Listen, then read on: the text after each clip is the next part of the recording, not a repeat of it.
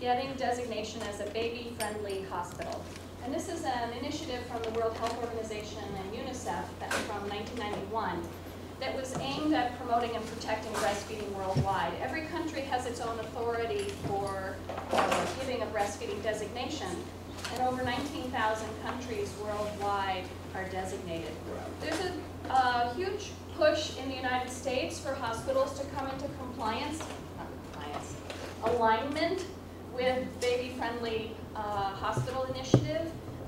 There's Department of Health and Human Services on the federal level and Departments of Health on the state level are providing support and encouragement for local facilities to become baby-friendly. There are 10 steps to become baby-friendly, and we're here tonight for 2 of them in particular. We have a written breastfeeding policy that's routinely communicated to all healthcare staff, and our policy has been under construction for a number of months and was approved at Perinatal Practice Committee this morning. The Baby-Friendly Hospital Committee adapted an Academy of Breastfeeding Medicine protocol. So our breastfeeding policy reflects best practices from the Academy of Breastfeeding Medicine. And then tonight we're here to train all healthcare staff in skills necessary to implement this policy. I want to thank you very much for being here because people at this hospital have been trying for 15 years to get the baby-friendly designation, and the hardest piece was to train the healthcare providers and to make sure sort of that we're all on the same page. We need to be informing all pregnant women about the benefits and management of breastfeeding, help mothers initiate breastfeeding within a half an hour of birth, show mothers how to breastfeed and maintain lactation even if they're separated from their babies. Encourage exclusive breastfeeding unless medically indicated, practice rooming in and keeping mothers and babies together 24 hours a day, encourage breastfeeding on demand, avoiding artificial nipples because it can confuse babies who are learning to coordinate sucking and swallowing, and artificial nipples, the mechanism of tongue movement and jaw movement is actually the opposite of breastfeeding. Some babies are facile, like going between breast and bottle. Some babies are not until they've got breastfeeding down. So the Academy of Breastfeeding Medicine and American Academy of Pediatrics encourages mothers to not use pacifiers in the first month. After that, the mothers and babies will probably have a pretty good handle on it and they can handle going back and forth. And then to foster the establishment of breastfeeding support groups so that there's follow-up afterwards. Obviously, we're all aiming for beautifully healthy babies. And if you were wondering how I know that this is a breastfed baby, that drop of milk right now there is thin and bluish, which is the color of natural breast milk, especially the fore milk, the milk that comes first. So our breastfeeding policy, like I said, is adapted from the Academy of Breastfeeding Medicine. And we will now have a breastfeeding standing committee that will meet at least annually to make sure our policy is in alignment with best practices. We're working on tools to educate mothers better, and in your packets is a draft of advantages of breastfeeding, and we're floating that as a possible handout for our prenatal patients. So please look that over, and if you have comments about the advantages of breastfeeding, please get back with us and we'll refine that and make sure the language and the information is accessible. Encourage exclusive breastfeeding. I hope that at the end of this time that we as a group could be giving a consistent message to mothers to encourage exclusive breastfeeding for 3 months. And the reason I would encourage exclusive breastfeeding for 3 months is that almost all mothers and babies have got it down by 2 months, and by 3 months it's a joy and a pleasure, and they'll be happy to exclusively breastfeed us for 6 months. But I think for mothers in our community who are a little skeptical or inexperienced around breastfeeding, asking them to consider exclusive breastfeeding for 3 months is a realistic goal. And one that if they get that far, or when they get that far, they'll be in the pleasure phase of breastfeeding. Our policy will include documenting feedings and making sure women have lactation support in the hospital and after discharge. Most of you know I've been here at Cheshire Medical Center, Dr. Hitchcock, for 2 years now. And Rudy and I, in the course of trying to find some workable way of having a 2-obstetrician family, lived a lot of places before we ended up here, trying to find something workable. And I have to say that this place has its act together better than any other place we've ever worked. And the fact that we are a group that works together makes it possible for us to take our practice to the next level that other hospitals that are dealing with stupid private practice turf wars and lack of cooperation between physicians and hospitals, we don't really, in the scheme of things, we don't have much of that to deal with. And as a result, we're able to have some really top-notch care here. And part of that is our lactation support. So we have 4 board-certified lactation consultants. The letters after their name are IBCLC. At one time, I wanted to become an IBCLC, but the demands to become an IBCLC are too high. The amount of time, training, experience in working with breastfeeding mothers, I couldn't meet the requirements. So they're a tremendous resource. They do have continuing education and have to recertify. Elaine just took the recertification exam and had to basically get board certified all over again. We're going to encourage skin-to-skin contact with continuous contact until the first breastfeed. And I'm going to be highlighting this quite a bit later on, in part because skin-to-skin contact is going to mitigate some of the negative influences we've introduced in our obstetrical care and our neonatal care.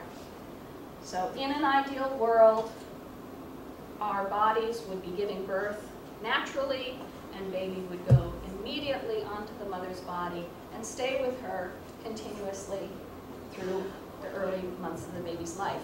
And that isn't always what happens. But if we can put some emphasis and attention on that skin-to-skin contact, the baby's and mother's instincts, hormonal, behavioral instincts, can be awakened, and the baby and the mother will be able to do their very best in initiating the breastfeeding relationship. We have guidelines for supplements, pacifiers, rooming in, nipple creams, and nipple shields. There are going to be a few changes from our current practice. Supplements will either be on a provider's order or at a mother's request with her being counseled that there are some negative impacts on breastfeeding of offering supplements in the early days. Discourage use of pacifiers except for circumcision or other painful procedures. Rooming in, mothers will not be having the nurses offer to take the babies at night. They will have to initiate a request if they want their baby taken from the room. There's some interesting sleep research that says that mothers get just as much sleep when their babies are near them. Nipple shields and nipple creams don't solve breastfeeding problems in most cases. They can soothe a current problem, but they don't fix the problem. So we'd like lactation to be supervising when those are appropriately used. Policy for addressing ineffective feedings, pumping, mother-baby separation, making sure our mothers are plugged into community resources for ongoing support. And we already observe the WHO guidelines on the marketing of breast milk substitutes. There's a tremendous amount of research that advertising, diaper bags, patient education materials, coupons, and so on undermine establishment of exclusive breastfeeding and duration. And then educating healthcare providers in an ongoing way. For full disclosure, I don't have any. I don't get any speakers fees from any companies, and I'm not peddling any products. But for full disclosure, I am born into a breastfeeding family. Both parents' sides of the family were breastfeeding family. All 3 kids in my family were breastfeeding. My brother is 9 years older, so I have real memories of my brother breastfeeding, and that was just normal. I am mother to 3 breastfed children. So the lifetime duration of breastfeeding has something to do with how much mothers are benefited by breastfeeding, and let's just put it, I've reduced my breast cancer risk quite a bit. And if you want to do the math later, you can figure out how many years total I nursed my kids. But I reduced my breast cancer risk by about 48%. I am a retired La Leche League leader. To become a leader, I had to read a gazillion books, was trained in facilitating mother-baby process and facilitating mother-to-mother support. And I put hundreds and hundreds of hours into that. I have been a speaker on breastfeeding topics before, and I'm a board-certified OBGYN, and I got 2 hours of training, 1 hour in medical school on the mammary gland, and 1 hour in residency from a breastfeeding female faculty member. That's it. So, you know, is not where my expertise comes from. So we're going to start in terms of advantages of breastfeeding. I'm going to focus quickly on one paper that talks about how affordable health care begins with breastfeeding. And I used to have a bumper sticker like this on my car. I got it in 1997. It came from the New Mexico Breastfeeding Task Force when I lived in New Mexico. And in fact, when I got that bumper sticker, I took a few extra because I knew that once I got rid of that car, I'd want to put a new one on my new car. So I had one on my 2004 Subaru until I had to get the bumper replaced. There was damage to the bumper, and I had to have the bumper replaced. So I went online looking for these bumper stickers because I wanted to give you some. I want you to have a bumper sticker to put on your car. And I looked and looked and looked, and I could not find this bumper sticker anywhere. I was able to get some made custom. But looking on the internet, I found a picture of this bumper sticker I was looking for.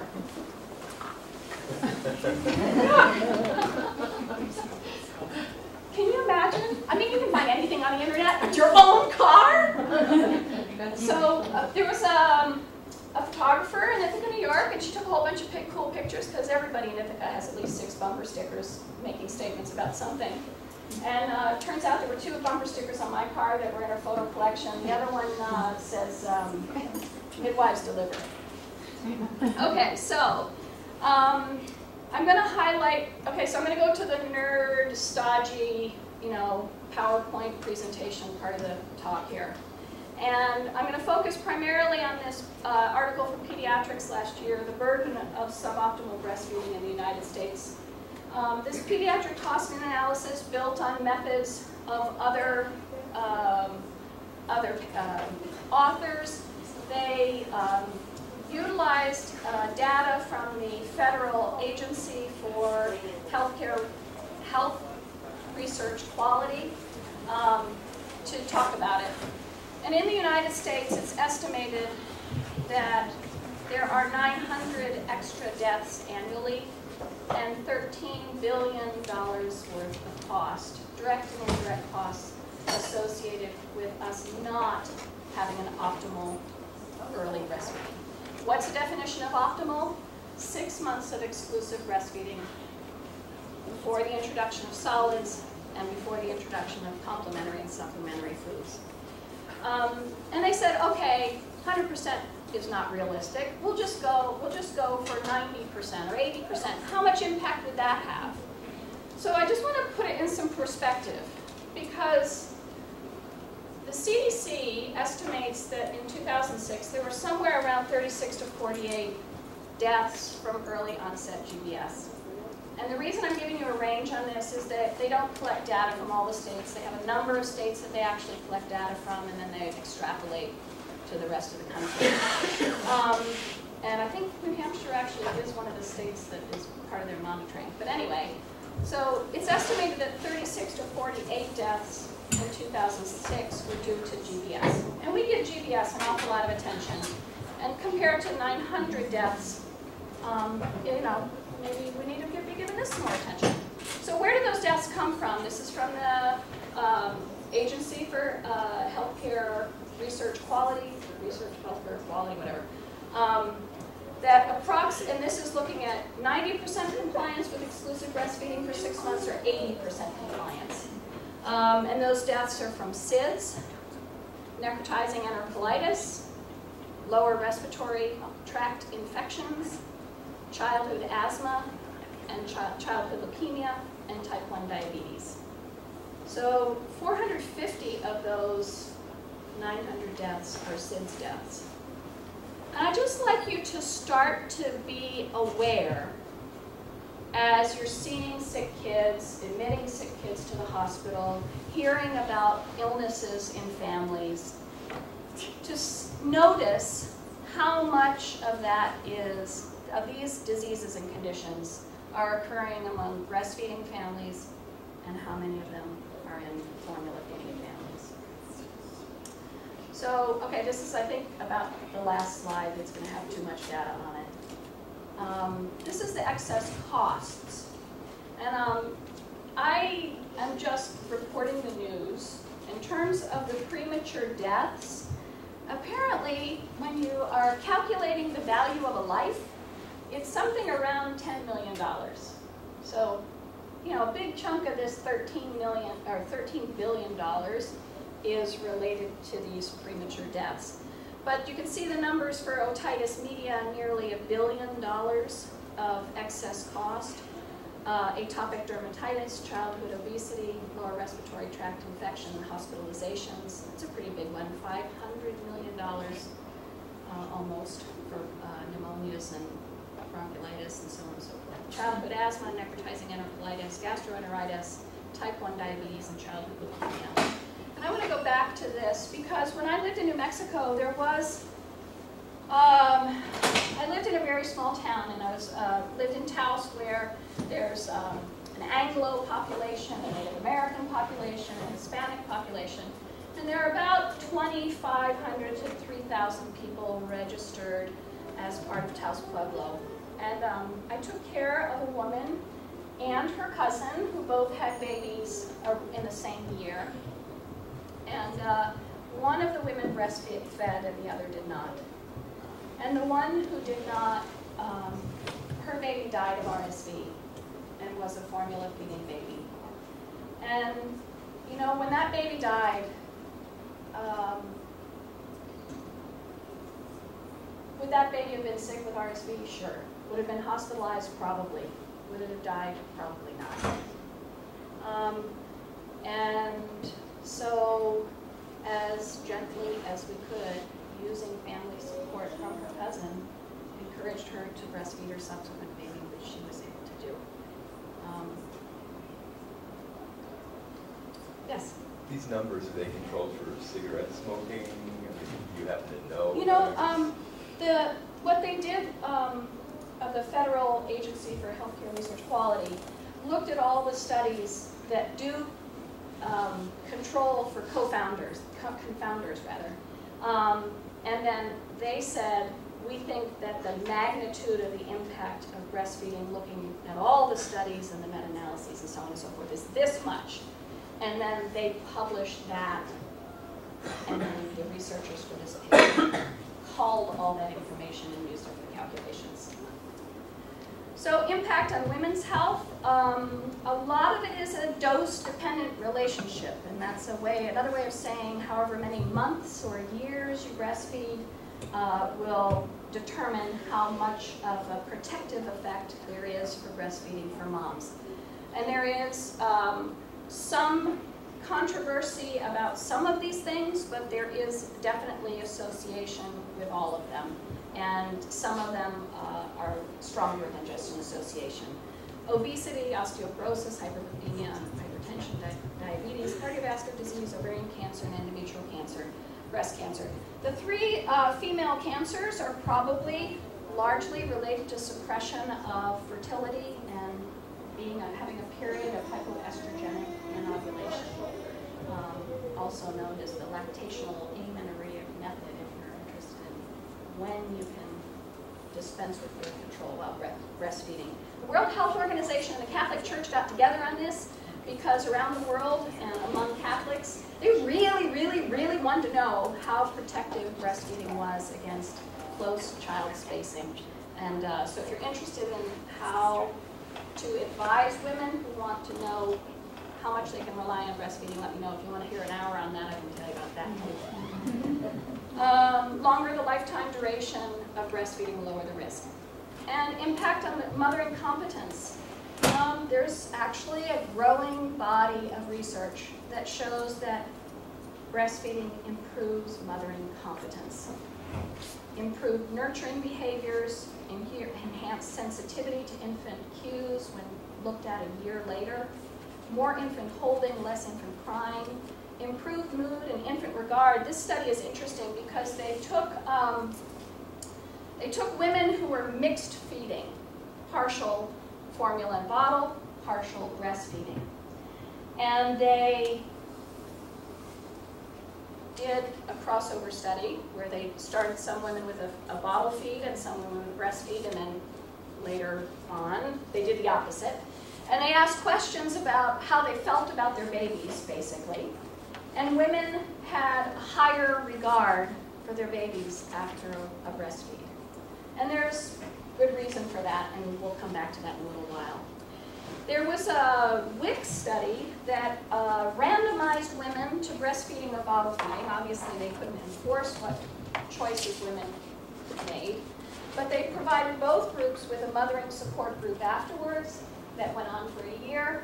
And what they found among the breastfeeding WIC mothers is that they had so much pride that they had provided for their babies that they showed higher rates of returning to school and getting a degree, higher rates of employment, greater sense of empowerment over their destiny. When the Baby-Friendly Hospital Initiative came into play, a number of different countries, notably Thailand, Costa Rica, Russia, and the Philippines, looked at what happened with child abandonment rates when they instituted Baby-Friendly. And one study in Russia in particular, it fell by half. So the number of babies that were abandoned each year fell by half. So the best things about breastfeeding. I'm going to tell you, go ahead and bring the other gals in. So I'm going to tell you just one that I think is really cool, because I noticed this as a mother, and yet I didn't know why. And so now that I know why, I think it's really cool.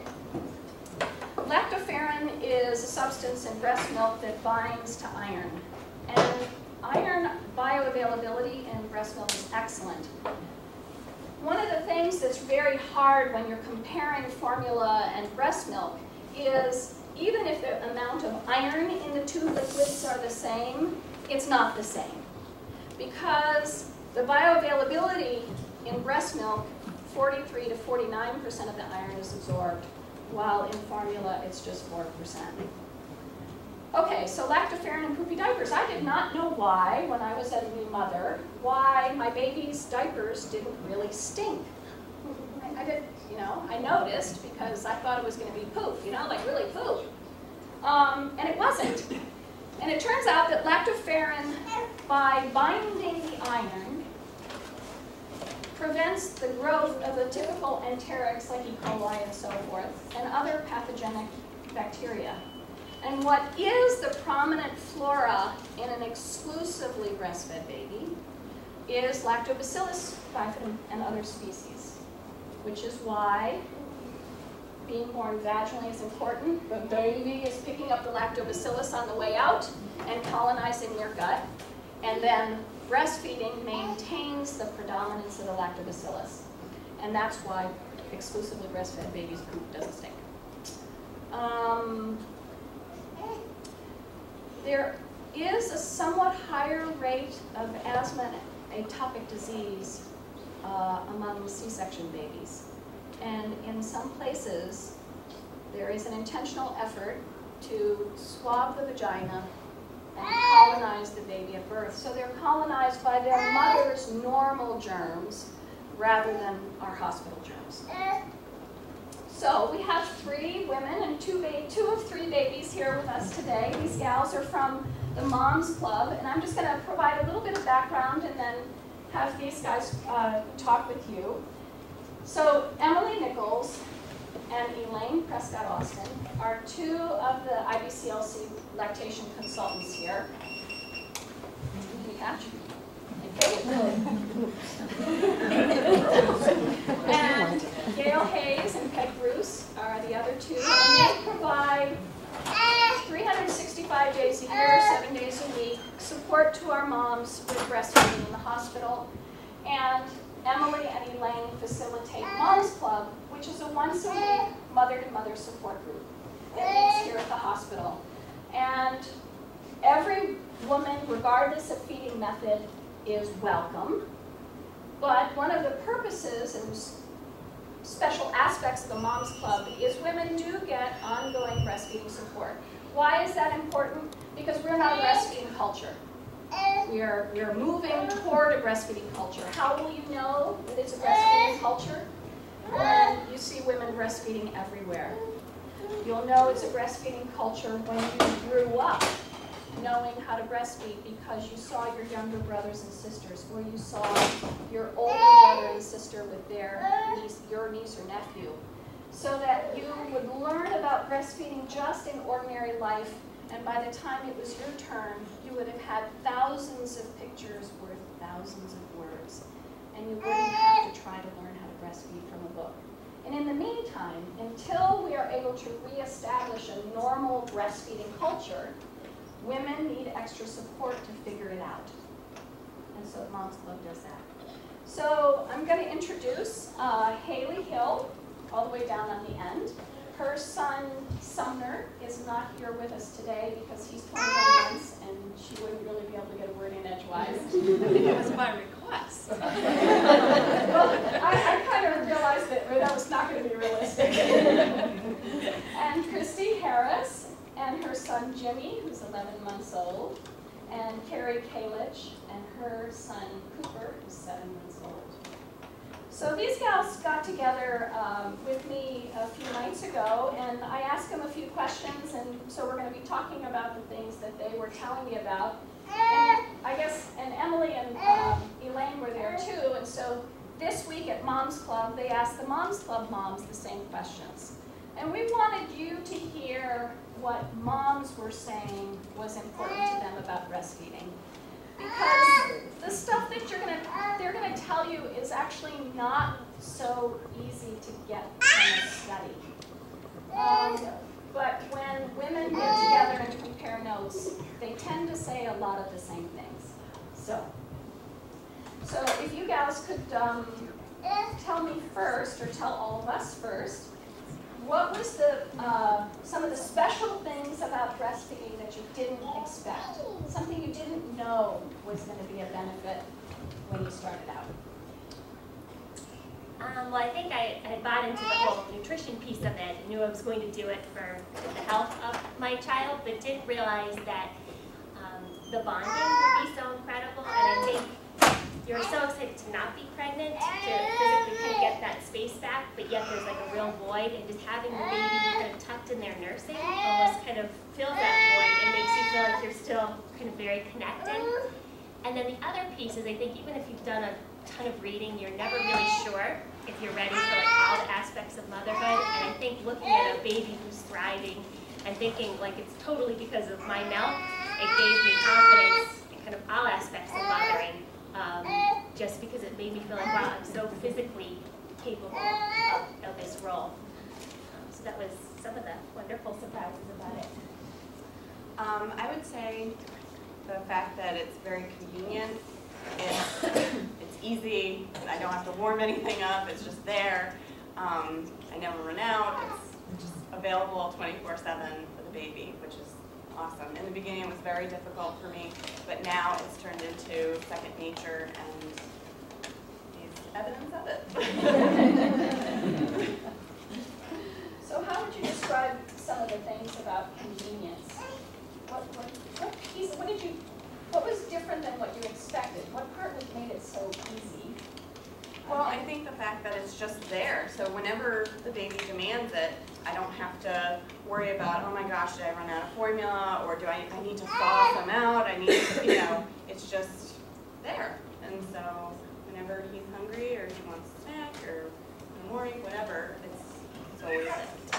I had a mother observe that one of the things she liked about breastfeeding is that when the baby needed something, that she turned to the baby instead of turning away first and then come back. She could just immediately turn and respond to the baby's need. How about you, Haley? Both of what they've said. For me, it was also the nurturing and the bonding. Sumner was my second child. I had a 14-year-old when Sumner was born, so I already done the whole breastfeeding thing. But for me, 14 years prior, I don't think that that I understood it to be all that I did this time. When I did it with Levi, my older boy, it was something Mom did, and I'm just going to do that, and we'll wing it. You know, I really wasn't educated about it at all. And I did it for, you know, as long as Mom said, when he bites, then you're done. And what I've soon learned is, you know, this time around is, you know, biting is just a phase, and you can keep going after that. And there are benefits to keep going after that. And I didn't know any of that the first time. I was sort of educated by my mom and my friends, and, you know, at the time my friends were, "You're still breastfeeding?" And he was 10 months old, and that seemed to me like a long time for them. I'd gone back to work, and the pumping seemed like a hassle, and it just, you know, in my mind, it was all of those things outweighed what really was best for my child. And so this time around, having the education, having the support was very much different. And it's just been wonderful, and it's allowed me to really bond with my baby and to know that I'm giving him the very best. Haley's had a whole bunch of challenges, which I'm not going to outline unless she wants to talk about them. But I would like to just say that Haley has nursed her son with one breast, and there are different circumstances why that can come about. But a lot of mothers worry so much about supply, and I'd just like to put a little perspective on it. Yes, some women have a larger storage capacity in their breasts and will have a rapid flow of milk, and other women will have a smaller storage capacity, and so when they nurse or pump, more frequent pumpings or more frequent nursings in a 24-hour period will get the same volume delivered, but they don't have, like, you know, they're not going to put out the ounces. So women are fully capable of nursing twins. I know personally of 3 sets of triplets exclusively breastfed. And in the 1700s, there was a law in France that you couldn't be a wet nurse for more than 6 babies. So, you know, probably not all capable of nurturing 6 babies or 3 or whatever, but we're going to be able to find a way to make it work, even if we're only nursing on one breast. Are there other things you guys would like to say about advantages or, you know, surprises of what it's meant to you? I do have to say I agree with the bonding. It's kind of, you know, I carried him for 9 months, and now I can provide for him, and I'm the only one that can for however long I choose to nurse. I'm the only one that's going to be able to do that. Also, the immunity piece, seeing your baby recover from illnesses so much quicker, is also so rewarding and reassuring. And then the whole middle of the night feeding, like it's there. I can't imagine. It's such an exhausting time when you're early in motherhood, but to be getting up and downstairs to go heat bottles is, I can't imagine. Just to be able to pick up your shirt and feed them and know that you're giving them the best thing you can has been just really rewarding. I've always tried to figure out how to convey that bonding piece of, you know, like, you know, what about bonding? What does that mean? And the best way that I can say it is, when was the last time you heard somebody say, "Oh, you know, when I was formula feeding my baby, I just felt this outpouring of love looking down at the baby as I was formula feeding. You know, the bottles were always warm, and people don't talk like that." And I think it is in part hormonal, when the oxytocin and prolactin are flowing, that I sometimes almost went to the point of weeping or tears, because I felt this rush of emotion toward my baby that I didn't feel at any other time, only while nursing the baby. And I don't know how to study that. I don't know how you capture that, other than some of those infant regard things I was telling you about before. So that's part of it. So Elaine and Emily, you guys asked the Moms Club this week. what did they have to say about benefits and advantages? I guess I'll start by just sharing a little bit about Moms Club. We meet, every Tuesday from 10 to 11:30. There is no late. And we have a pretty good sized group of 14 to 16 moms that come with babies. We provide 3 white blankets from upstairs and toys from our children and lots of support and encouraging words and answering questions and things like that. So I just wanted to let you know we provide very little, but we have a good group, and it's been going on for 24 years. Elaine has done Moms Club for 24 years here. It actually kind of takes the place of the culture that's been missing. And we don't have the generation after generation of women breastfeeding the babies to teach each other.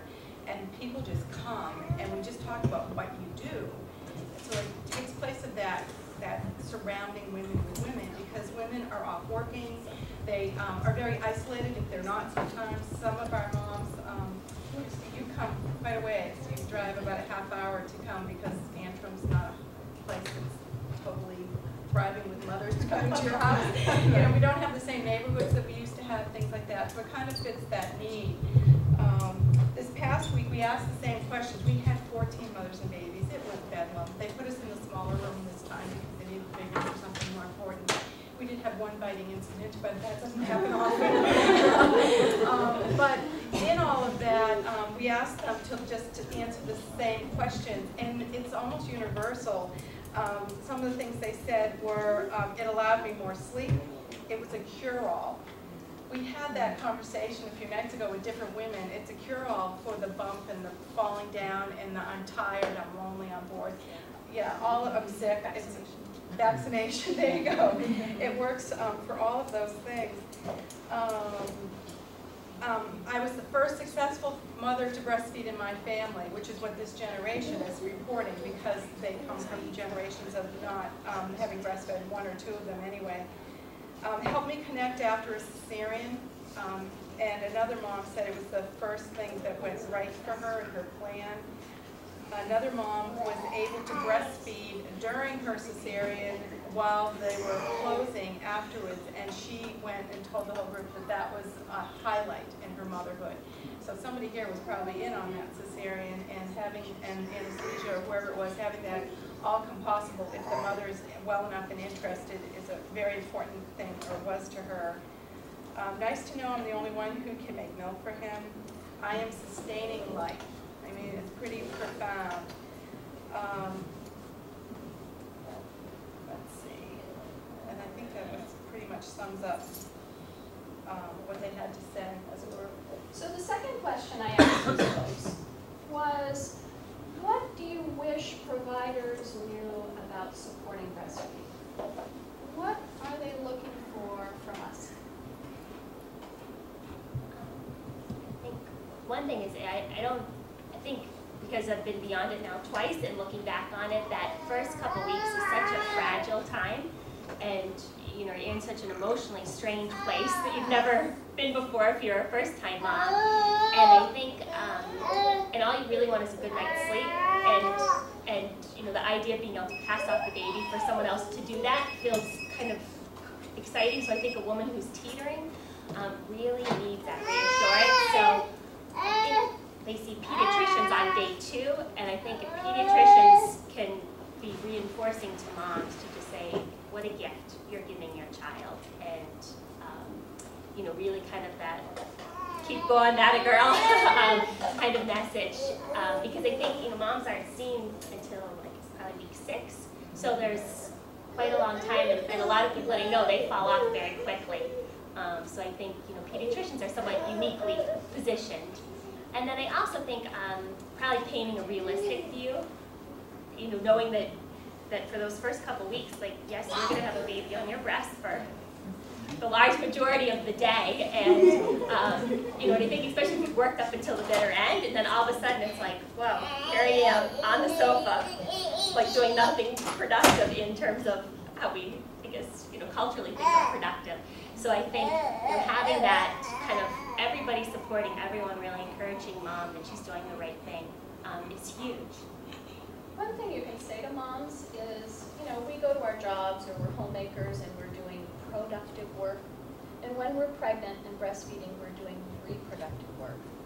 This is the work that sustains our culture, our community, and we are nurturing our babies in the best possible way.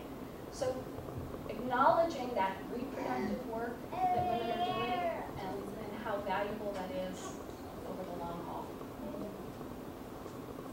I think the biggest, as I mentioned before, it was very hard for me in the beginning, and I think it was mostly because my expectations were so flat. When you read pregnancy books and the first few chapters are on breastfeeding, how to breastfeed, and I'd be like, what's the problem? You just do it and you're fine. But all of a sudden I had this baby and I was stuck on the couch for 8 hours, and I was like, oh my gosh, I must be doing something wrong. And that would be great. Thank you. So I think that was a really difficult part for me, and I think going to Mom's Group really did provide that support. So I came in 5 weeks after having him, and I was like, I don't know what's going on. He's nursing for an hour, and then I'm off for an hour, and then an hour later he wants to nurse again, and I'm like, he's sleeping half the time, he's nursing, I don't understand, and really the support that Elaine and Emily have provided have been, amazing. I think they're priceless, really, for me. And so that the support and just having realistic expectations. Can I ask a question that before you hatched, did you have any counseling on breastfeeding? So No, I did not have any counseling on that. I remember one appointment that I had with a midwife down in Nashua. She asked, what are your plans? And I said, well, I plan to nurse. And she goes, okay, so it'll be a learning curve for you and a learning curve for the baby. And that was pretty much it. And I was like, oh yeah, learning curve, And I went on, and then I hatched, and it was quite a learning curve. And the other thing that you mentioned the other night, I think it'll be okay if I tell them, is that when you come and say, this is what's happening, instead of saying, well, this is how you're going to fix it, Emily and I would go, that was great advice, right? Right. And then you come back next, And then we'd say, see you in a week. yeah. So I think it isn't always something we can fix, or even try and help you fix. We just have to say, and that's how it's going to be. easier. Yeah. Right, and Elaine would just be like, just give it one more week, just give it one more, because I was like, oh man, formula, I gotta, because I hear it from my grandparents and friends, and I would go in and I'd be like, well, what about formula, Elaine? Or Emily, and they'd be like, well, why don't you just give it one more week? And I'd be like, okay, I'll give it one more week. And then the next week I come in and I give him, whatever, and he's still not sleeping. Maybe formula would help him sleep. No, formula won't help him sleep. You're like, And mind you, Jimmy's been the same size since he was 4 months. Jimmy didn't need formula. He's now starting to shoot. Is he getting enough? He wants to She would come in and say, can we weigh him? And we would. Oh, just to mention that Elaine and Emily have discovered that mothers in our culture are frequently concerned they don't have enough milk, and 1 in 3 mothers who abandons breastfeeding prematurely it's because her perception or the reality is she's not making enough milk at that time. So their strategy has been to bring the scale every week. So those moms who are working real hard to get their skills up with their babies, to get to that place of ease and convenience, are having the quantitative feedback that they're getting there. Okay. Well, I would say the same ditto. It's the culture around us. And it would be really helpful to other moms who don't get to go during the day and get all of that knowledge, to be hearing that from the providers when they do go, whether it's 6 weeks or in the 2-month checkup or in the 5-month checkup. That support is so critical. I did make some notes on my story because I asked you guys to share.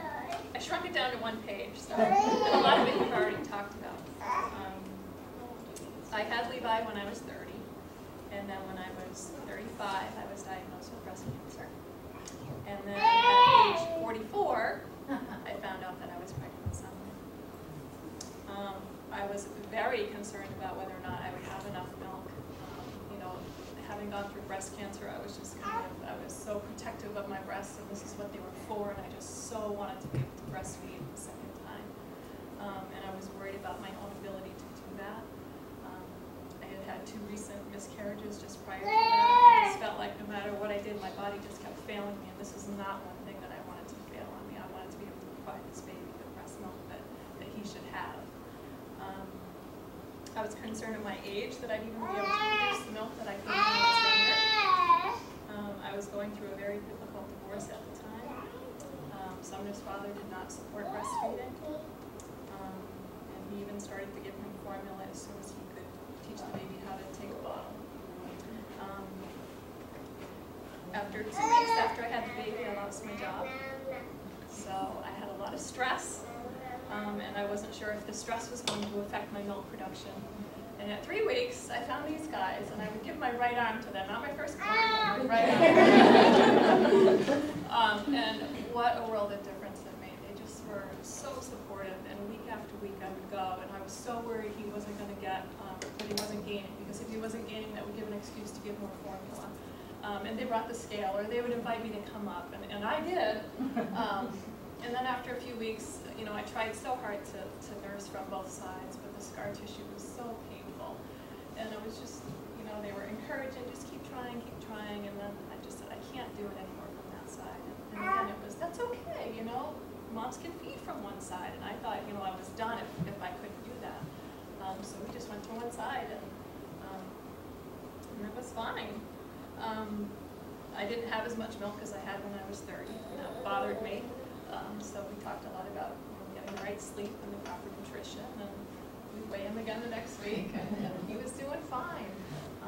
But boy, did I need that support.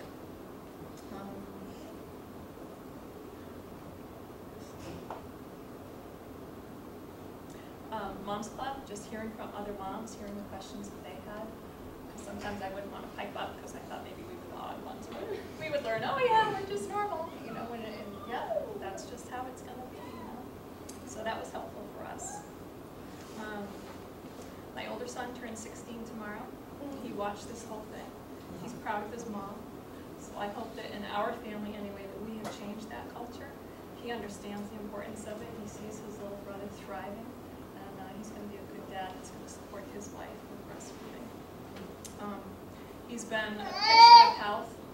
He's never had an ear infection, nothing. If he has a cold, it's 1 or 2 days. The same thing with Sumner. He's rarely been sick, no ear infections or anything. So in addition to the health, which we all know is there, just the nurturing and the being able to bond with this baby that was just so special to me and that I could provide for him, he provided me just as much as I needed to get through all of that. He's almost 24 months. He's almost 2. Oh gosh, I'm sorry. Just in a couple weeks he'll be 2, and we are still breastfeeding, so kind of proud of myself for going on, but I will let him wean and let him decide when it's time to wean. The language of the American Academy of Pediatrics statement on breastfeeding is recommending exclusive breastfeeding is 6 months, then with the addition of supplemental foods, being table foods or continuing to breastfeed for at least a year and as long as is mutually desired. The World Health Organization recommends 2 years. And the Torah says at least 2 years, but no more than 5. There's a physical, there's an anthropologist in Texas who compared biologic measurements in primates. So a whole bunch of primate species. How quickly do they double or triple their birth weight? How quickly do they lose their deciduous teeth and get their first permanent tooth? When do they, all these sort of measurable parameters. And then what age was natural weaning among these different primate species? Took all that and then applied it to human beings. And by her analysis, our biologic heritage for duration of breastfeeding is 2.5 to 7 years.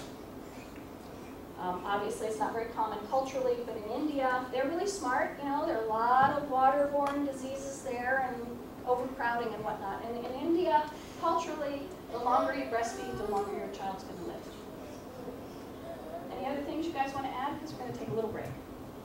I have one more thing to add. We were not at Mom's Club this week, so the lighting was not nice. I just have one thing more about just saying what a position, kind of ideal position you all are. Among us, several of us had stories where one person had made one comment, the people who are in this room, that had really changed our course, where either give it another week, or I bet you're going to be a purist and never give formula. And I think probably people who made those comments don't even remember making them, but probably each of you have made those comments or can make those comments to women that will absolutely keep them on track and give them that next kind of step of determination until it becomes kind of second nature to be nursing your baby. So please do that. Thank you. Thank you very much.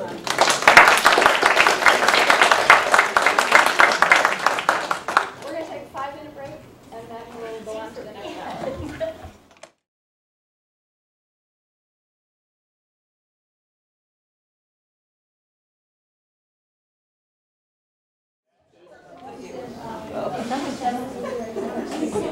So what we're going to do then is we're going to have another hour of our session now.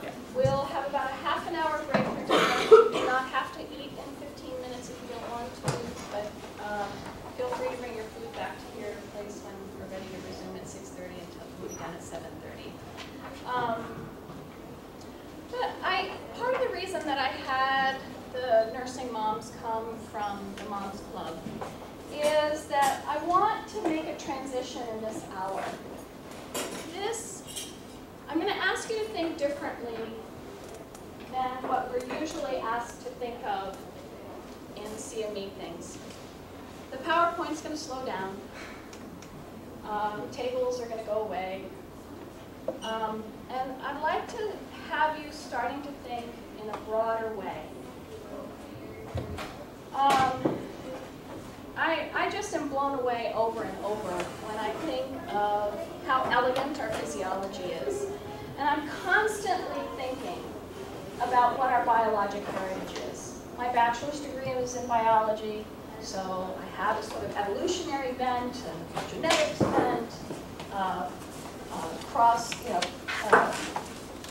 cross-species, behavioral comparisons bent.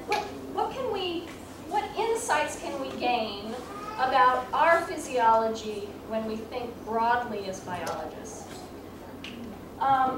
Across time and across cultures, this is a terrific video, but it doesn't reproduce very well enlarged. So breastcrawl.org, it's really pretty cool. Across time, across cultures, with mothers and babies thriving. Whether you're a creationist or a biologist, let's think for a while in the terms of mothers and babies being oriented towards survival and towards thriving. And there might be people who argue, but there is a whole field now of evolutionary medicine of what are our bodies adapted to do? How do our bodies work most optimally? Some species, cows, for example, build a lot of muscle. We want them to build a lot of muscle for our beef. They have strong bones. They carry around a big carcass. But most people know cows are kind of dumb. And their survival strategy is about chewing lots of grass. It's not about what our survival strategies are. And I would say we have two primary survival strategies that breastfeeding behaviorally and as a nutritional fluid meet optimally. Whether you're a creationist or a biologist, our milk is for our babies. And it has a design beyond what we know. So our two adaptive strategies for survival are to be smart, be able to problem solve, and to form relationships with our families, tribes, clan, culture, society. And breastfeeding is more than just a nutritional fluid that prevents diseases. The act of breastfeeding and mothers and babies coming together and interacting at the ideal focal length of a newborn helps form those early relationships from which all other relationships grow. And what is happening at the breast is not only delivery of the fluid that helps brains grow, but there's an awful lot of chatting and stroking and smiling and engaging and interacting that happens. I had a patient once when I lived in Tennessee who came in for a GYN visit, and she goes, "Son of a gun, you know, I didn't realize the other day, but I hadn't held my baby for 8 hours." How do you know? Well, we made a shopping trip up to Cool Springs Mall, and I never took him out of the car seat for 8 hours. And it was only after she took him out when they got home that she realized that that child had not been picked up for 8 hours, because she would have realized he had a 50-pound diaper on. And breastfeeding requires mothers to interact and engage with their babies more often than they might otherwise. There is some research to suggest that, well, first of all, there's research to show that babies of mothers with postpartum depression are more likely to have developmental problems. When the mother has psychomotor retardation and her affect is flat and she is barely getting out of bed, she's not much good for interacting with her baby. But breastfeeding offers some protection from the impact on the child's development. And this is my theory. I don't know if it's worth anything. But maybe it's because, if nothing else, that baby's getting a responsive body of his mother, even if he's not getting a responsive engagement with his mother. Maybe there's more to it than we ever could guess. Medical model, neonatal transitional tasks, airway, breathing, circulation. Obviously, we don't go anywhere else if we don't take care of those. But let's go to the next step. What is after that? This is my theory. It's not published yet, but there it is. It's arrival. Sometimes with a few seconds of like, whoa, what a trip. Even if there's not primary apnea that doesn't even require stimulation, but 3 or 4 seconds of like, whoa, I've just arrived, where am I? The birth cry, expanding the lungs, getting the breathing going. Connection. Start to notice in the delivery room. If the baby is away from the mother, it's crying. You put the baby on the mother, it stops. She says, "Oh, there you are." The baby goes, "Are you my mother?" And then the father says something, "Are you my father?" I have a slide later that says, in one day, by tracking eye movements of babies, you know, even though they're going like this, in one day, babies will pick their mother's face out of the lineup and look preferentially at her face. That relationship is forming in one day. And dinner. Oh, okay, I'm here, I'm breathing, I've figured out who my mother is. If I stick with her, the predators won't get me. But where's food? And children, babies have an instinctive sequence of behaviors to seek the breast and nipple, create the initial latch, and begin breastfeeding. And I tease, you know, this is how I think, okay? You know that linear Niagara we got when we're pregnant, and the darkened areola? It's like the runway landing lights, you know? That's where you're going? Head that way. And what's our sequence? There's this cool video that I'm going to spend $50 to get, because it's just so priceless. Most of the midwives, I'm sure, have seen it. It is so cool. It's from Brazil, and this guy basically did crotch shot after crotch shot after crotch shot of women giving birth in a squatting position. And it's actually up on like an OR table, but they just sort of like made a nest, and the baby sort of plops. She's crouched up there, and the baby plops out, and then there's another crotch shot, and another baby pops out, and just kind of all these babies plopping out, and they just sort of plop onto this little nest of blankets on the table. And If you watch the mothers in this video, the mothers do the same sort of like, whoa, just what happened to me? Oh, look at that. Is it alive? I think I'll touch it. And they tend to start at the periphery. They'll start with the hands or the feet, often the hands. Then they'll go toward the body of the baby, draw it up to her chest, and then engage with the baby. So we have our sequences too. The baby has theirs, the mother has hers. And when you put those together, at birth, the baby doesn't have to be taught to breastfeed. We don't have to put the breast in the baby's mouth.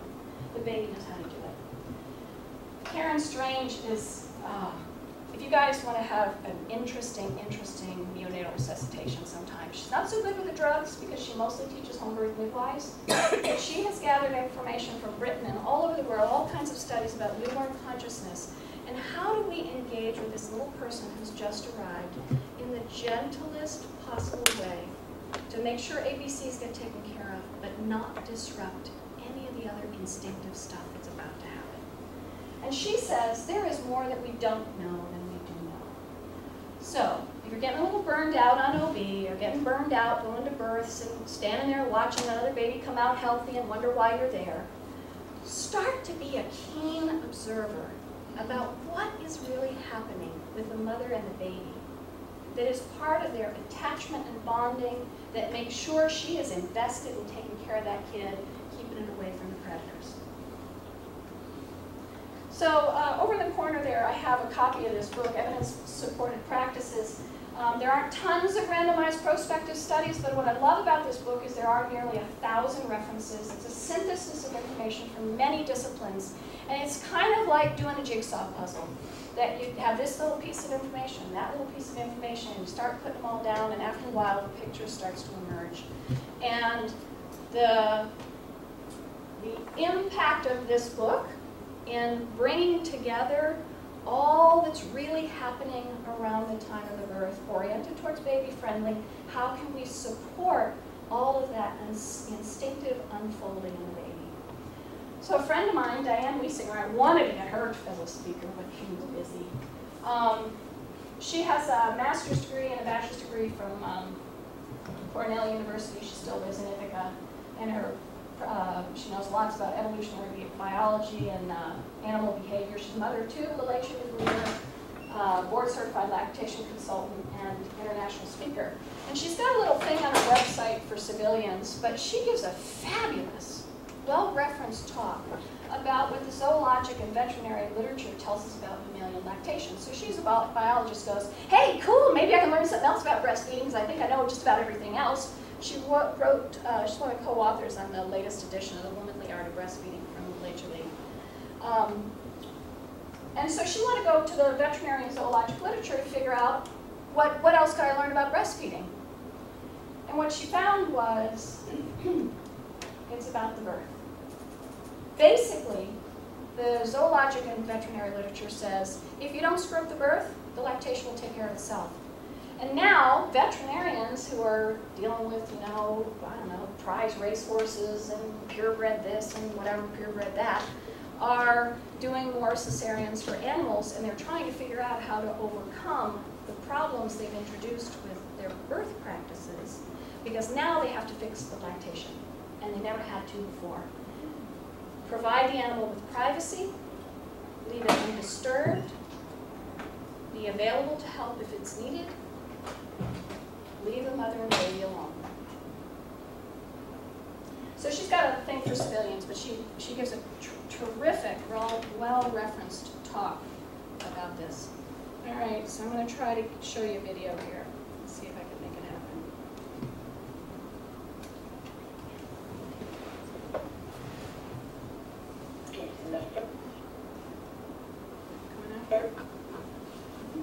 First hour after birth, providing behaviorally appropriate, individualized, baby-adapted care we are going to for the bail full-term newborn. on this because I can play it in this DVD player. Could somebody come give me a hand for a minute and plug this DVD player in and use that instead?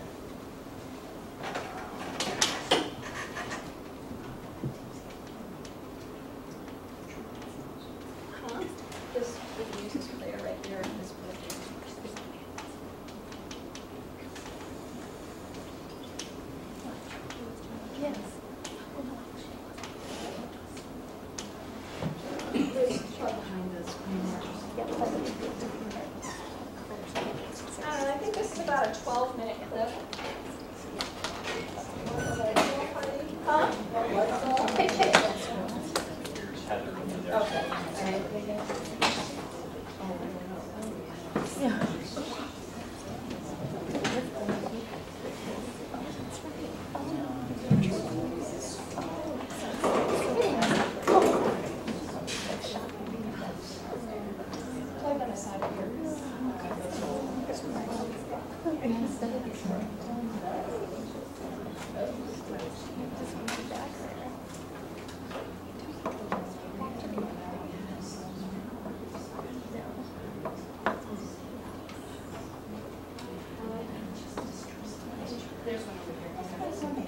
Oh, it's coming on.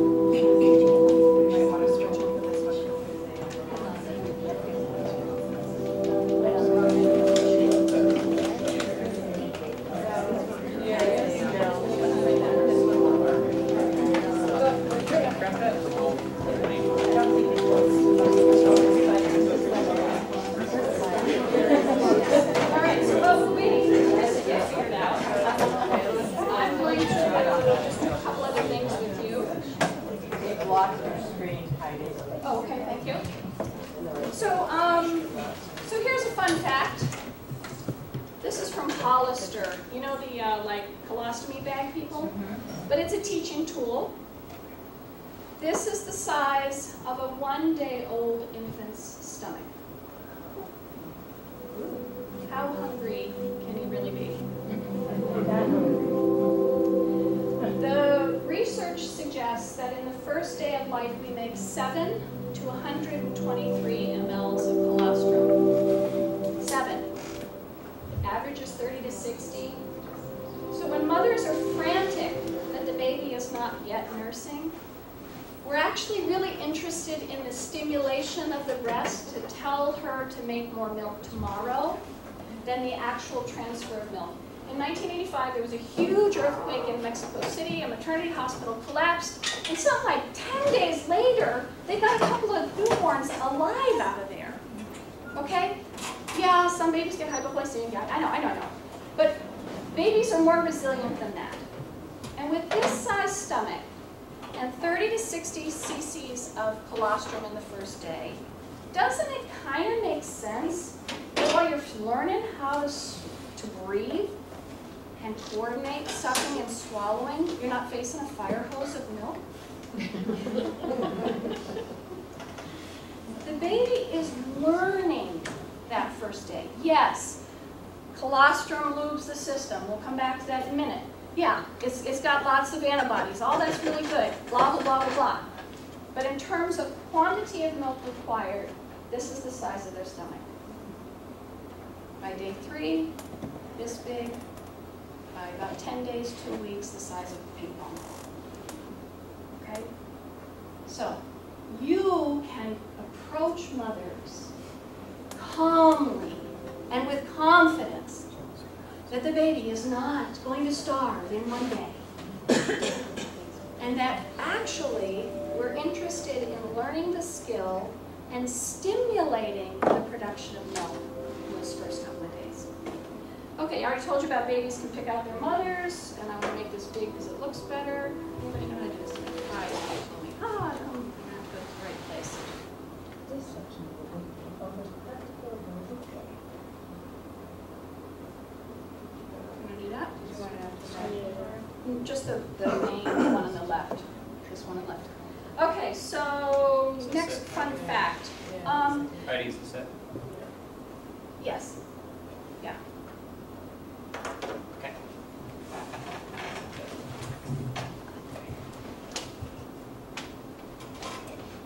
Whatever lights need to go down, make it right.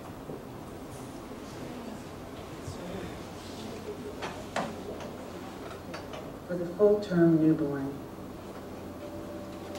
So I'm going to give you a little commentary because I want you to notice a few other things as this is going This along. video is intended to assist staff in providing behaviorally appropriate, individualized, baby-adapted care for the full-term newborn, using the best practice of skin-to-skin contact in the first hour after birth. Advances in knowledge and skill regarding labor and birth allow most mothers to safely experience the birth of their baby, awake and aware. The stages of labor are well known, well documented.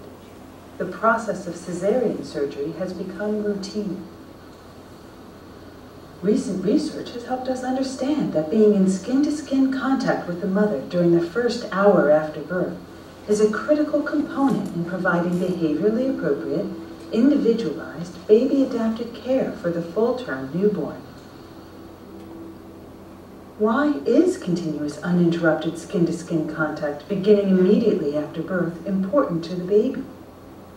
This is a developmentally distinct time for the baby, and there are well-documented short and long-term physical and psychological advantages when the baby is held skin-to-skin during this time.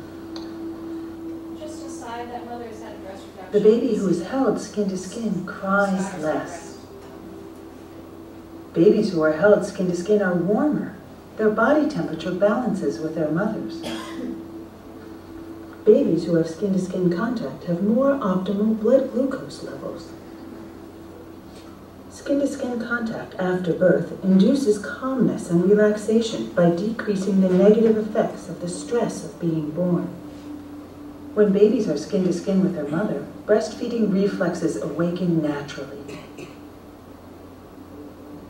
Continuous, uninterrupted skin-to-skin beginning immediately after birth provides an optimal time for maternal-infant bonding.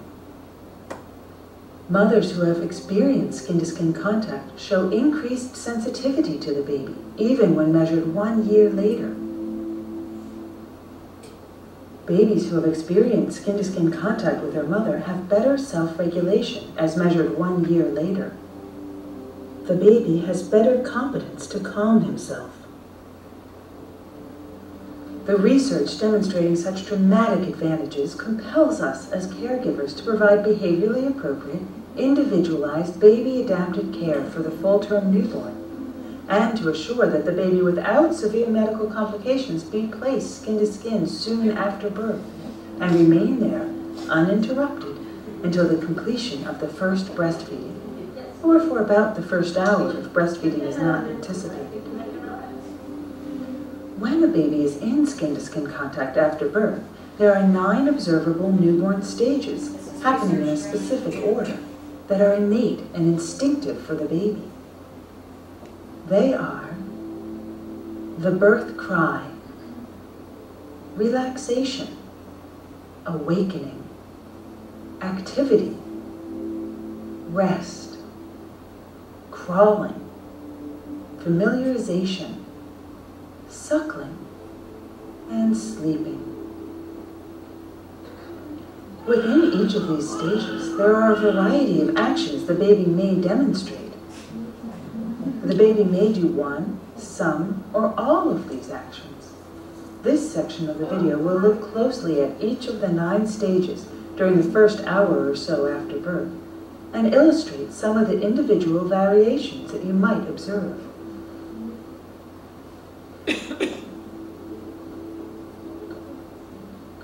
The first stage is the birth cry. This distinctive cry occurs immediately after birth as the baby's lungs expand.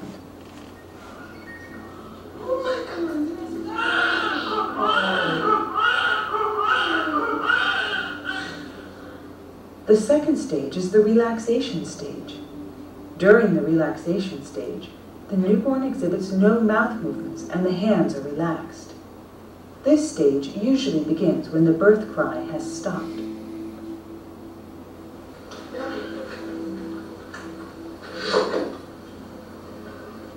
The third stage is the awakening stage.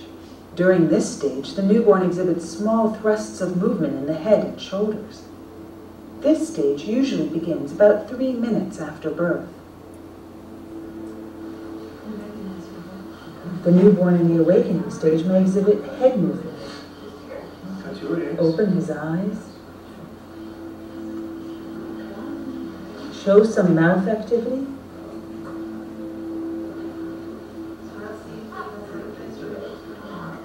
and might move his shoulders.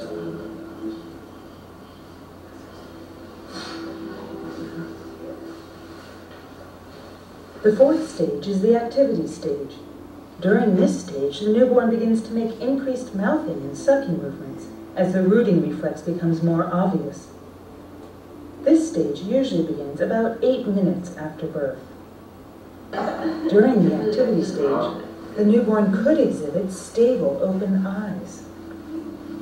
The newborn could look at the breast. She could salivate to the point of dampening her mother's skin. So the baby's colonizing his GI tract from his mother's skin, the germs. She could root by rubbing her mouth from side to side over the skin, as stimulated by the sensation of rubbing her cheek against her mother's chest. She could move her hand to her mouth.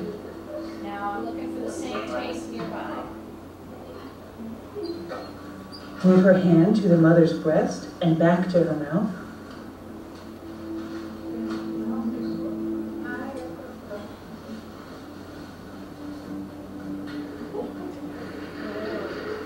Protrude her tongue. It's around here somewhere.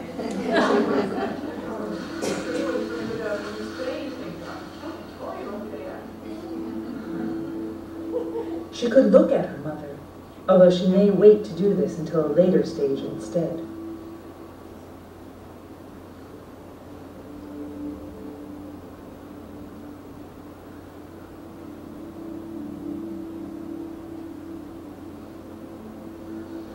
She may massage the breast with one or both hands.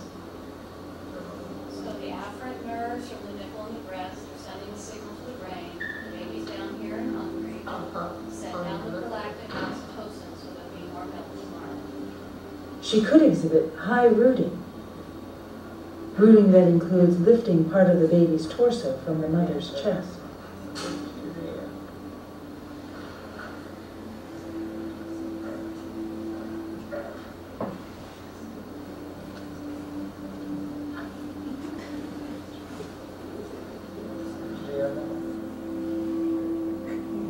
Interspersed with any of the stages, the baby may rest. The baby may have periods of resting between periods of activity throughout the first hour or so after birth. The sixth stage is the crawling stage. The baby approaches the breast during this stage with short periods of action that result in reaching the breast and nipple. This stage usually begins about 35 minutes after birth.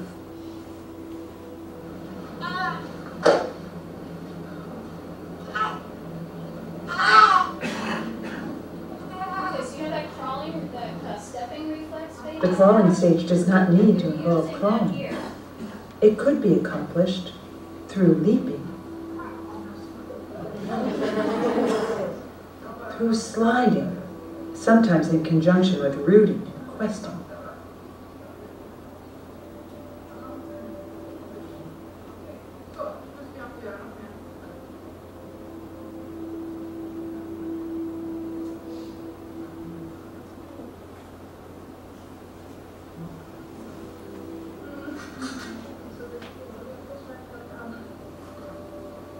Through crawling, sometimes in conjunction with pushing and rooting.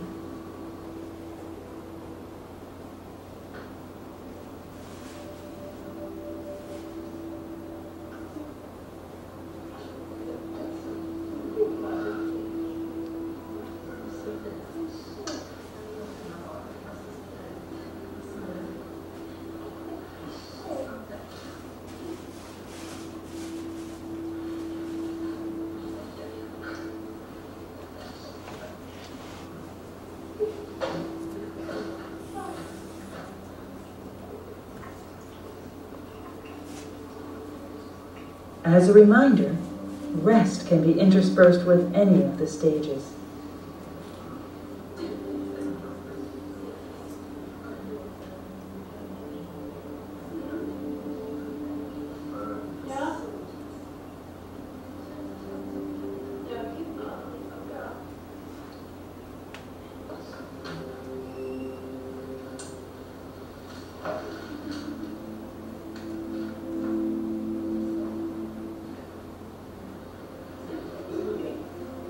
The seventh stage is called familiarization. During this stage, the newborn becomes acquainted with the mother by licking the nipple and touching and massaging her breast. This stage usually begins approximately 40 minutes after birth and could last for 20 minutes or more. During the familiarization stage, the baby may touch her mother's breast.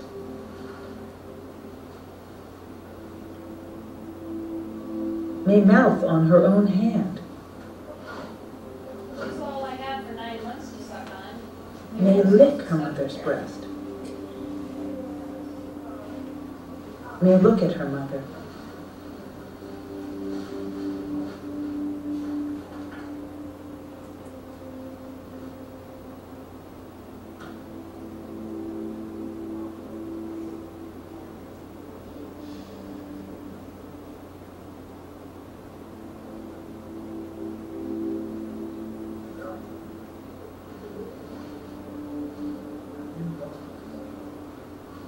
She may make soliciting sounds to get her mother's attention. She may mouth the nipple.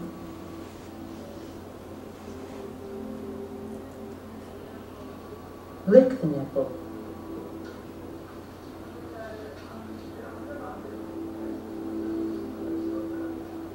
She may move her hand from her mouth to her mother's breast.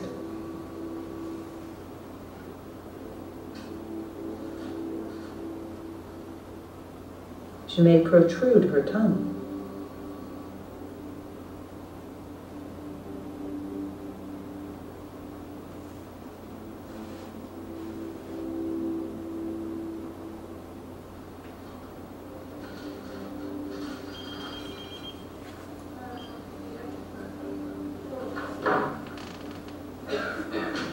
She may look at her father, which may solicit a response from him.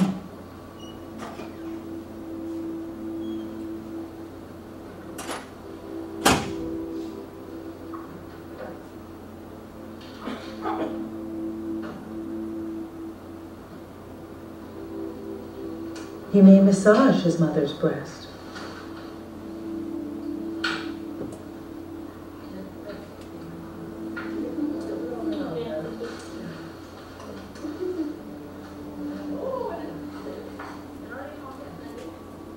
The eighth stage is suckling. During this stage, the newborn takes the nipple, self-attaches, and suckles. This early experience of learning to breastfeed usually begins about an hour after birth.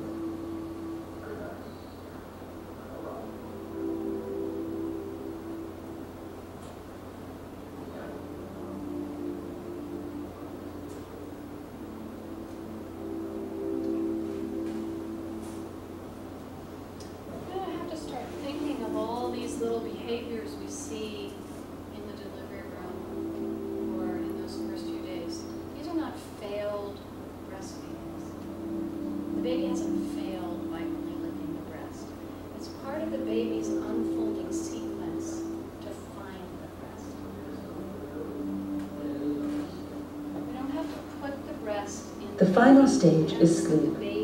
The baby, and sometimes the mother, fall into a restful sleep. Babies usually fall asleep about 1.5 to 2 hours after birth.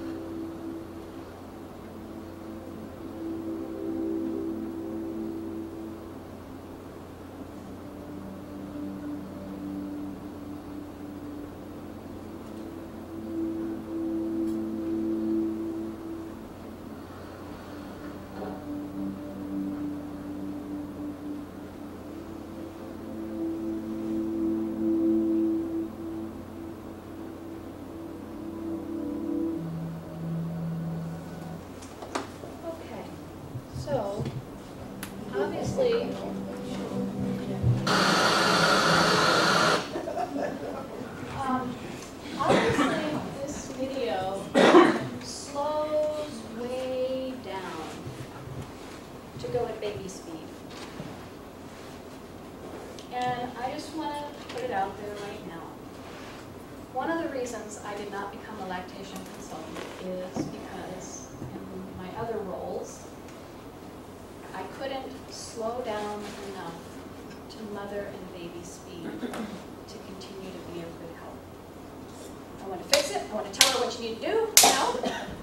I felt constrained by time to somehow convey information that was going to help them get it.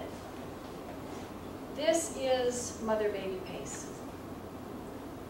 And that's why we are so lucky to have the lactation consultants, because they can slow down with the mother and the baby to their speed while they figure it out. And if you got impatient with it, then some of it may be that we're always running and spinning and, getting on to the next one, on to the next one.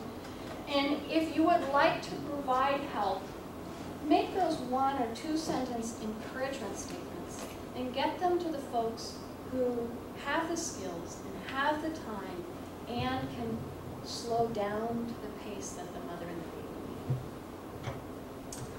need. Okay, other fun facts. Neonates initiating the breast crawl, that stepping reflex that we got taught in medical schools. Yeah, I don't use that anymore, even though you guys, the pediatricians and family medicine people do. But the baby's pushing against the fundus. The uterus is getting fundal massage to help encourage involution and decrease risk of hemorrhage. Early and frequent nursing combined with colostrum's laxative effects. Not only does colostrum have a laxative effect, which helps get the meconium out, reduces interhepatic circulation of bilirubin, reduces peak bilirubin levels, yada, yada, yada. It also, suckling and the breast milk itself stimulate gastric digestive hormones and substances.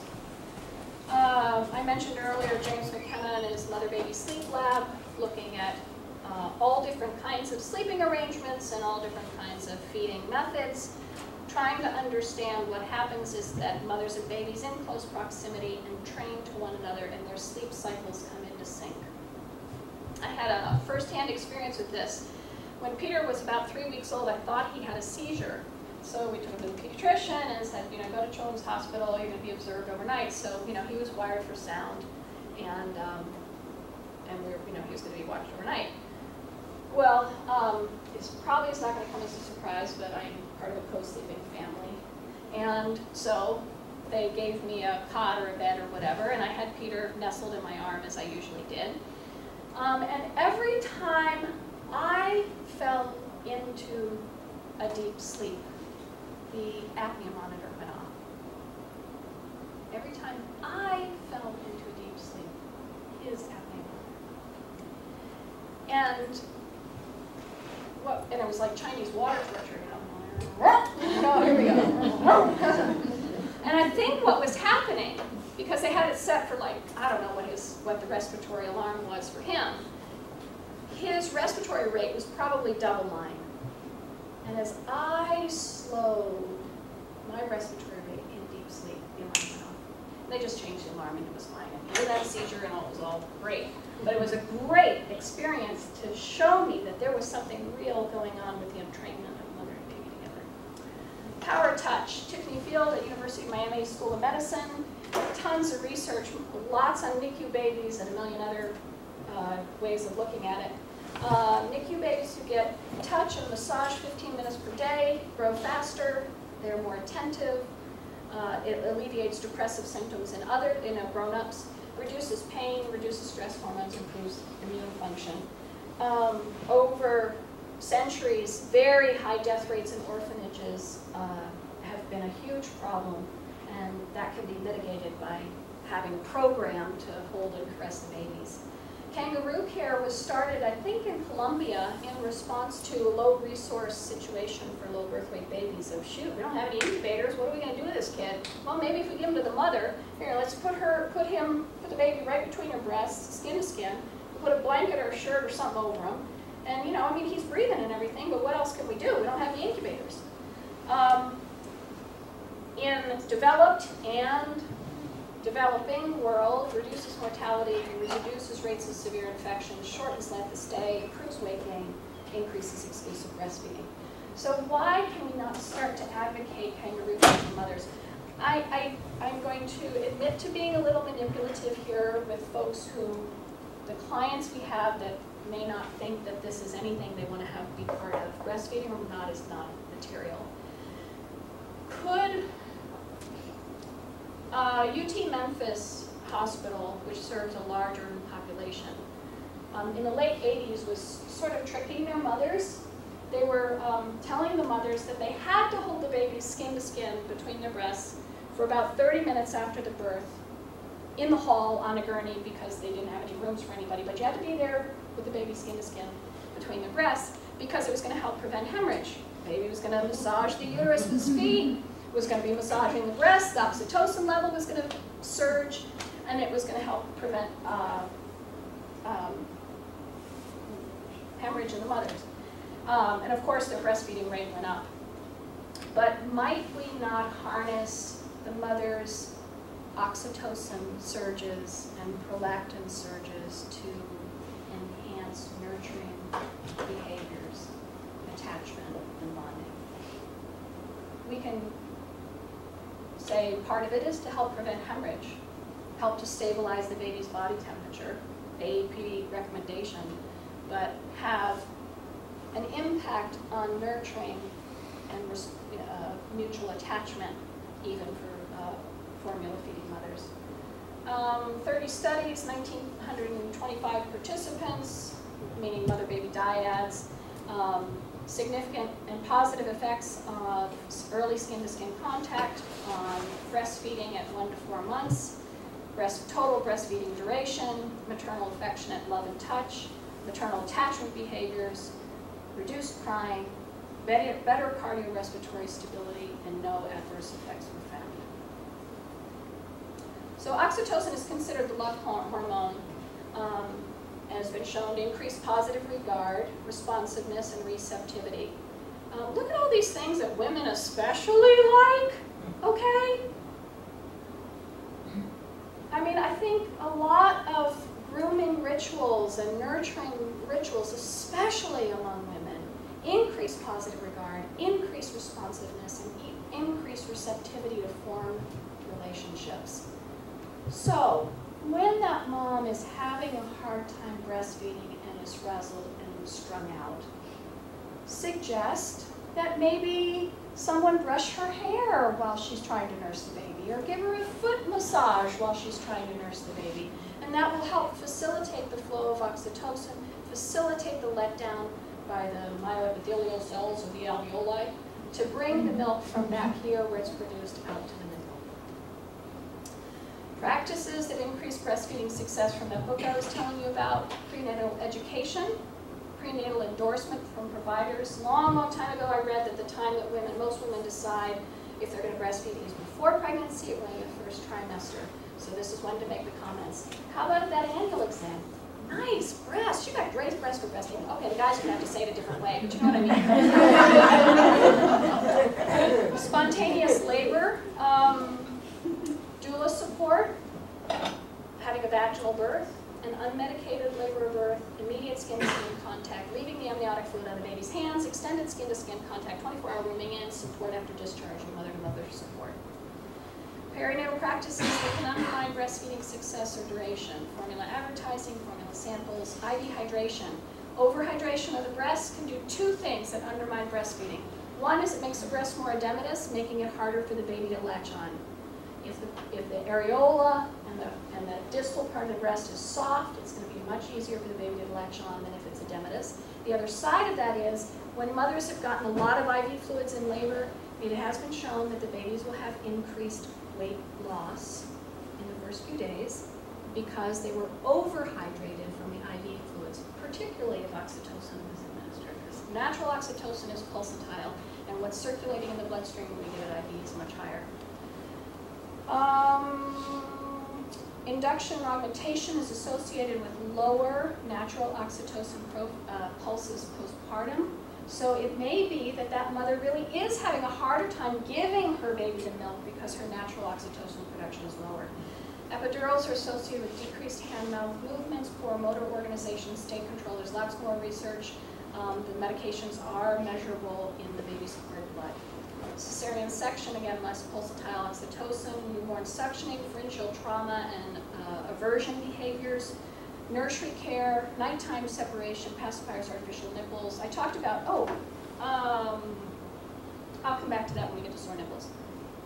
Artificial feed supplements. So the problem with artificial nipples and pacifiers and supplements is you want the baby to have the maximal drive to nurse at the breast. You want the baby to suck at the breast.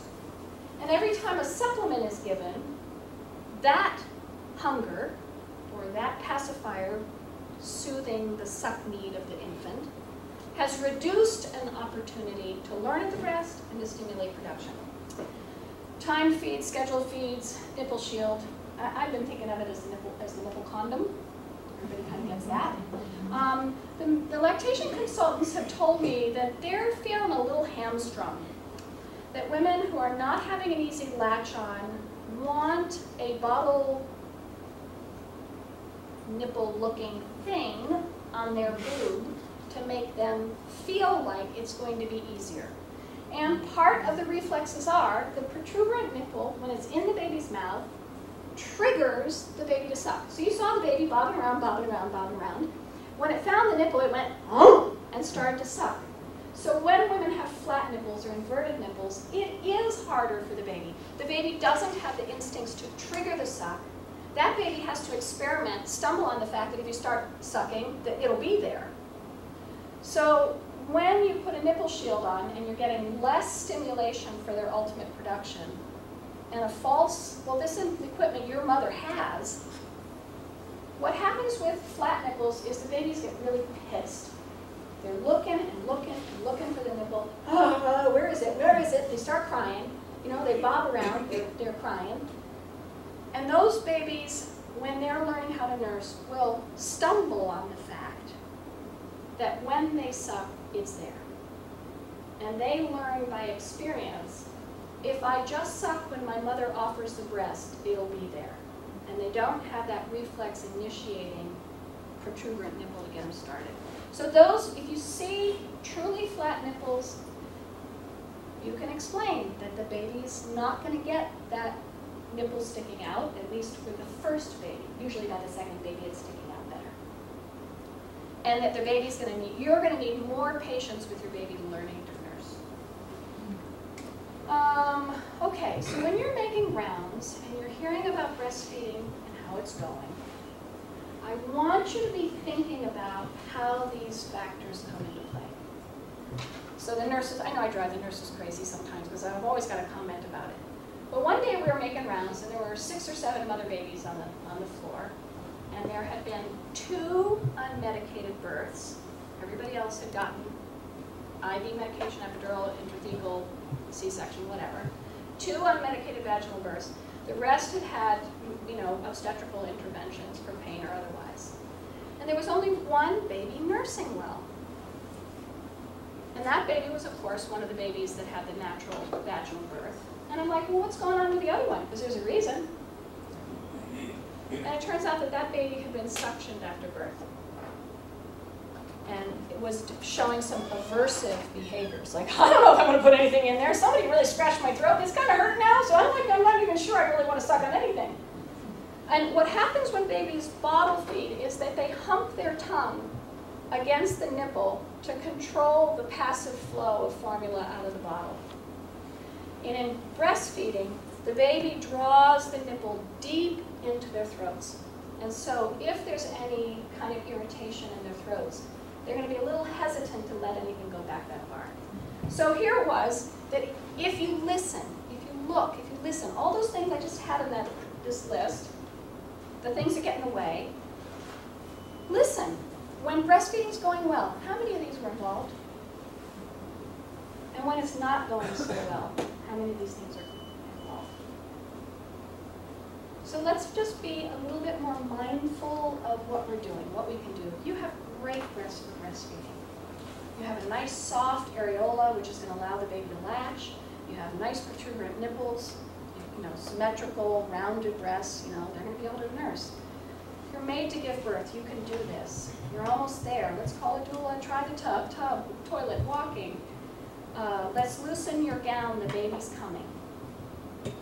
Look, your baby heard your voice and she's looking at you. Here, just settle the baby between your breasts and rest. This will help your bleeding stop. My goodness, he's looking for the breast. He wants to nurse. Your baby already knows you. Look how your baby calms down when you're close. Even though you had a cesarean, your baby's instincts are waking up. Babies cry less when they're held a lot. Be generous. The more you nurse today, the more milk you have tomorrow. If you sleep with your baby nearby, your sleep patterns will get in sync and you'll get more rest. Almost any breastfeeding problem can be overcome. Ask for help if you're